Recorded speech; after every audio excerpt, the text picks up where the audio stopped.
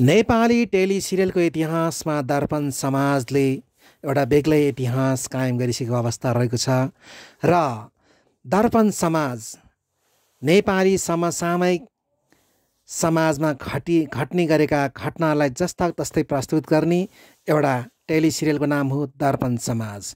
हरि उदासी निर्मित टेली सिरियलको नाम हो दर्पण समाज।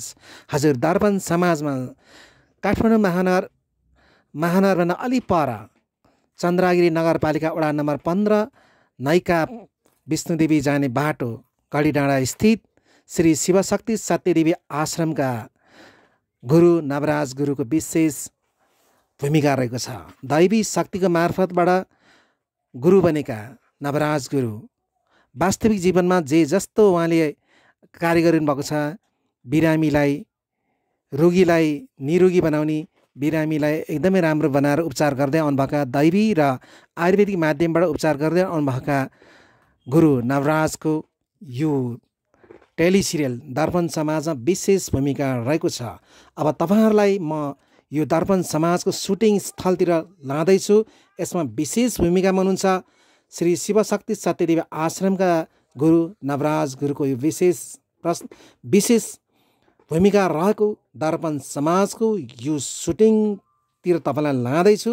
अबको प्रस्तुति हरि उदासीद्वारा निर्मित टेली सिरियल दर्पण समाजको सुटिङ स्पटतिर तपाईलाई लाँदैछु, जहाँ नवराज गुरु ध्यानमा हुनुहुन्छ र उहाँको माता चाहिँ झारफुक गर्दै हुनुहुन्छ र अब केही हुन्छ, गुरु ध्यान बस्ने, माता झारफुक गर्ने, अब केही हुन्छ भन्ने रहस्यको खुलासा अब यो सुटिङ रिपोर्टमा म तपाईहरुलाई देखाउन गइरहेको छु। संकल्प नेपाल टेलिभिजनको विशेष प्रस्तुतिमा अबको प्रस्तुति रहेको छ टेली सिरियल दर्पण समाजको सुटिङ स्थलतिर।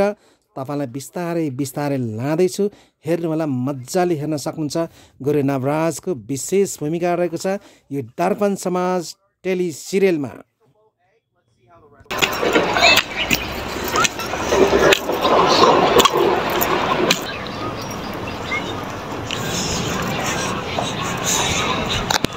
अब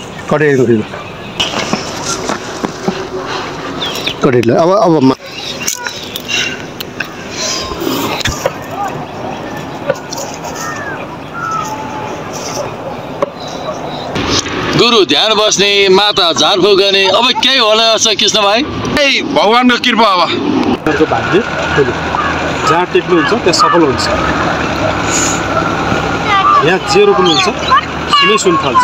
मैले फुक्दा छु, सुन फलिहाल्छ। कृष्ण भाइ, सुन त फलिहाल्ने भयो बारीमा, सुनको त दुःखै नहुने। मैले ल्याएको त फाल्नु त बुढा, सुन फल्छ नि त बारीमा। मैले यो बारीमा सुन फल्छ भनेको होइन, मैले गाडी किनेछ, गाडीले फाप्छ कि फाप्दैन, कस्तो हुन्छ भनेर विचार गरे हो। कर्म गरेपछि कर्मको फल त पाइहालिन्छ नि। तपाईहरुले जहाँ हात हाल्नुहुन्छ त्यहाँ सफल हुन्छ। यसो क्या गुरु भा, ऋण लागेको छ, तनावमा छ, ऋणको जमानी मै बसेको छु। ऋण त भोलि तिरिहालिन्छ नि, मैले फुक्दा छु। मैले यसो जोखानमा पो हेर्नु भनेको, त्यो चामल फुकेर किन खाइल्या? खै त के खा त, आफू त फुक गरे फ्याल्ने, आफू त जाने यही हो। माताहरूले गरी खानन् गुरुबा, माताहरूको कस्तो काण्ड आइरहेछ अहिले। त्यसरी काण्ड आयो तपाईँले के को मतलब चुप्लाएर नबसेर? तपाईँ जस्तोले माताले गर्दा दाङ तुलसी कत्रो काण्ड घटिसक्यो। यही त छ नि नराम्रो, एउटाले गल्ती गर्छ सबैले दोष पाउँछ। सबै गुरु सबै माता नराम्रो हुन्छन् र?